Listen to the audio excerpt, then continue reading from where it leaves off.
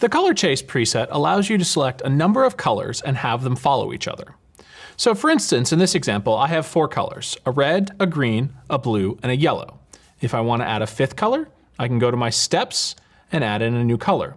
It will create the color, and I can choose what color I want by coming in, selecting on the tile, either using a pre-recorded color or go to any color I want on any of the color picker methods. I can then choose my direction. This will be the direction in which the colors run. So in this case, red, green, blue, yellow, teal, or if I go backwards, starting at teal and going back through yellow. You'll notice that this is indicated on the effect itself.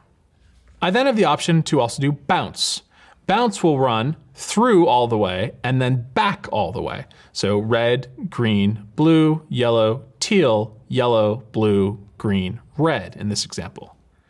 Underneath that, I have my time options. Just like every other effect, I have options for period and count.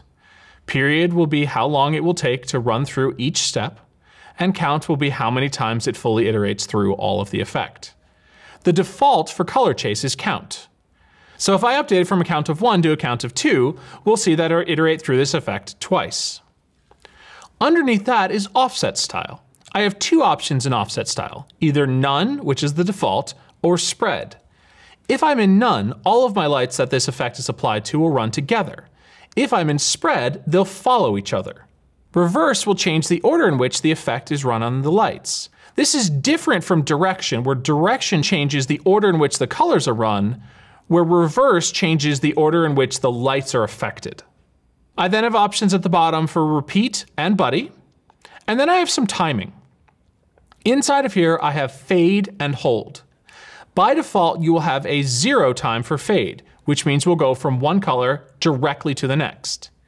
If I come in here and add a little bit of fade time, I will then get a slight blur in between my effect colors. Once you adjust the fade, it modifies the hold to keep the timing correct.